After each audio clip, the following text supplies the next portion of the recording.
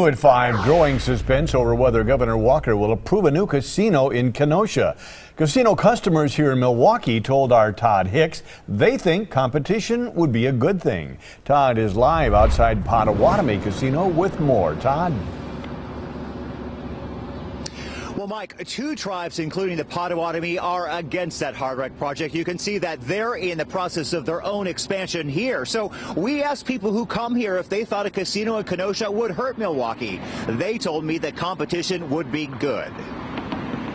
I think competition is good. Bob Schultz is praying for a little more luck. He's a regular at the Potawatomi Casino.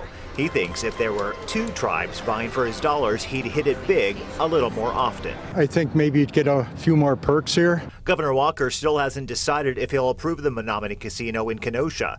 The glitzy resort would have the Hard Rock name. A taste of Las Vegas, many tell me, would be hard to resist. I think it'd be better. You know, we have a variety of places to go. We don't have to come here. One thing is clear by talking to customers at Potawatomi today. They tell me they believe the casino would lose business on customers from Illinois. There's a lot of people from Chicago I hear talking about going there. A lot of people here says, oh, they'll be so happy when they build it. And it's those words that have Mayor Tom Barrett worried. We're very concerned because of the number of jobs here. He said less money spent here would hurt local tax revenue. Schultz says, just like other businesses, it's all about competition. They say it's going to take business away from Milwaukee. It might take some away from Milwaukee, but on the whole, I think it would be good for Wisconsin.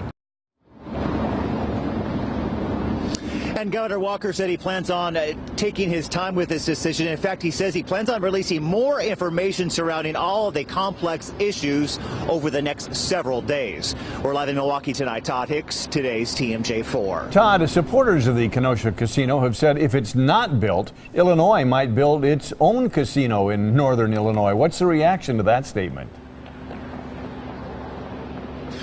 Governor Walker did address that very issue today, but he says as of right now, there is no definitive plans in the works there. Okay, Todd Hicks joining us live. Let's wait and see. Thank you.